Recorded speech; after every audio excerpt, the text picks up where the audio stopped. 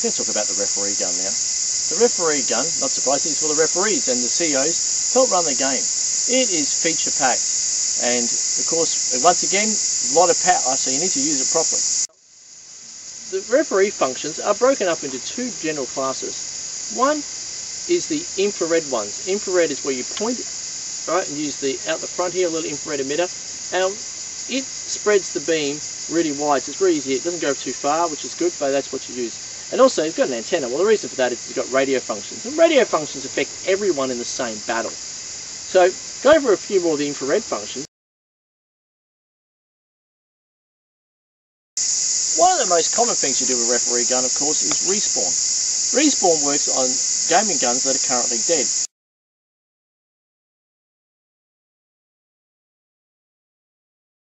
And it basically represents a new soldier entering the battle. And this is part of a core concept of Battlefield Live. What are we about?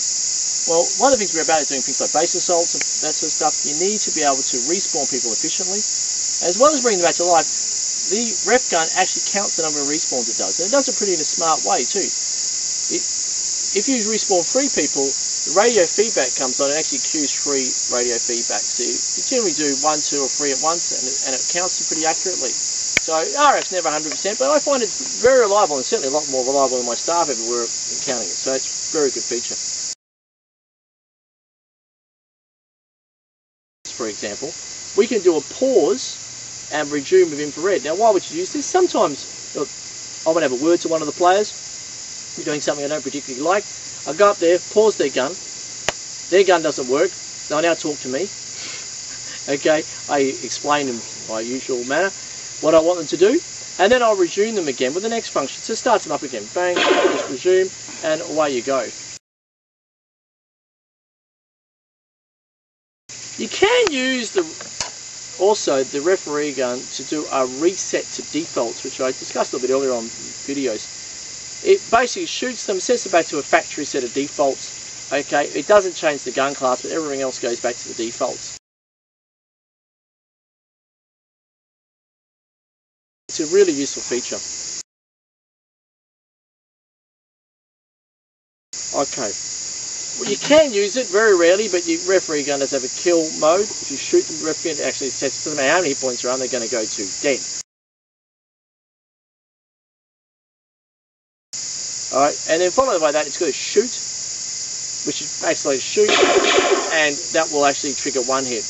Don't use that very often, but it's sometimes if we're simulating something where we need to hit a lot of people quickly, and you know, we can use that feature. After that, not use as much, but we still use it. It actually has reload ammunition. So if they come back to their base and assume that's an ammunition dump of some description, right, they can get some more ammunition. So you shoot them with that, bang, and it will reload them. Okay, which is really useful as well.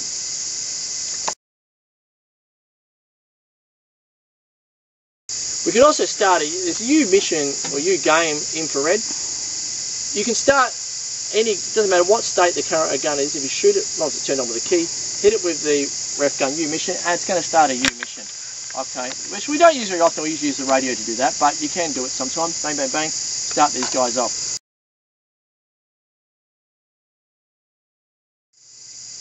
Sensor test. Good feature. Now, you know what, in the game, occasionally you're thinking, gee, that person, they should be getting hit. What's happening here? I better go and test their sensor. And use the sensor test, so it shoots, the sensor should flash when it gets hit, but otherwise doesn't affect their gameplay at all. It's not shooting them, it's just testing their sensor in real time, and the game can continue. You go up behind them, bang, oh, it's working, oh, didn't work, okay, I need to do something about that. Got to tell you, now with the U optic sensors, I hardly ever see a sensor fail. Of course it will happen, but it's so rare, I hardly ever do this. So the technology moved on fantastically, but there you are, sensor test if you're in doubt. Covered shoot. Now we're going to go into some of the radio functions.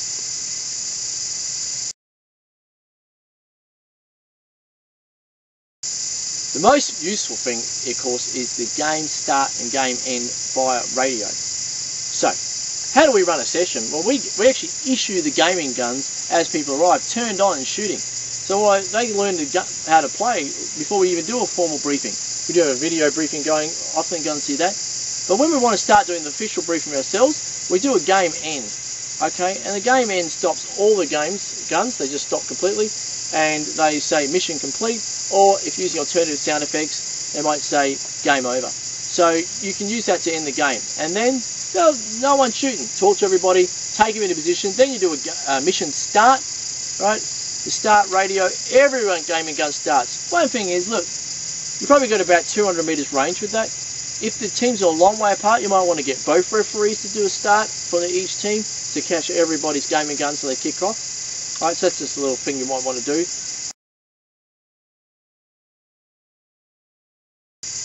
You can also pause a game by radio, and we've got an example where we work a lot with a place with a lot of horses, and occasionally, about every couple of hours, a horse ride comes right through.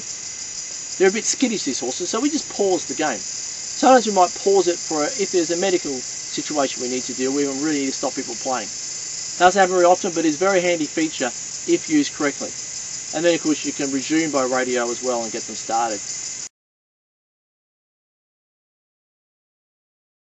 Now getting on some of the other features you can do, you can set things like the difficulty level by radio. You don't have to set every gaming gun. And setting difficulty also sets the hit points to the default. So if you want to set a difficulty level, that's great. Then change the hit points after that. You can do that with the ref gun as well.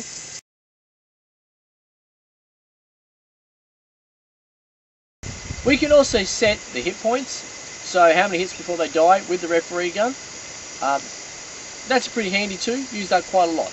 So often at the beginning of the day we turn them on. First thing we do is use the referee gun to do a reset to defaults, set them all back to neutral. Then we'll use set the difficulty level, then if needed we'll change the hit points, and that's pretty much how we set the gaming gun.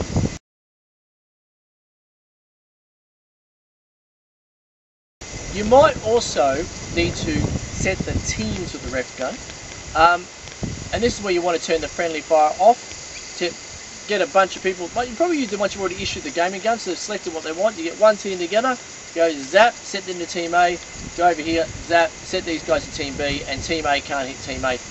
Don't use that with older players unless it's indoors or inflatables, but with young children, indoors, very good idea. Alright, use that feature, and the ref gun's a quick way to do that.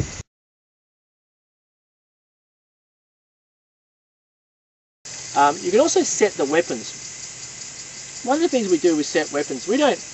I understand that some people think about this idea of cloning. We don't think that's a very good idea. That's actually, because you don't want every gaming gun to stay the same, right, to work the same. We don't want my machine guns to work like submachine guns. I'll give you an example.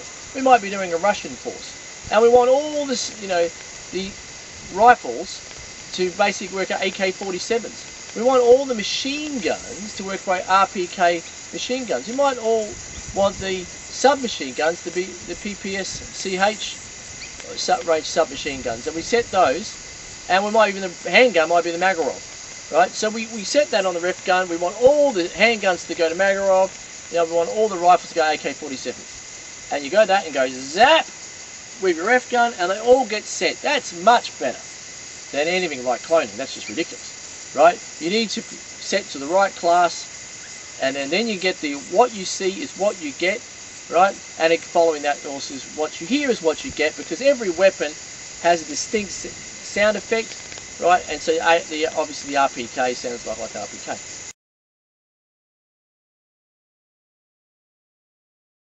So these are the key features of the referee gun. Enjoy it. It's very powerful.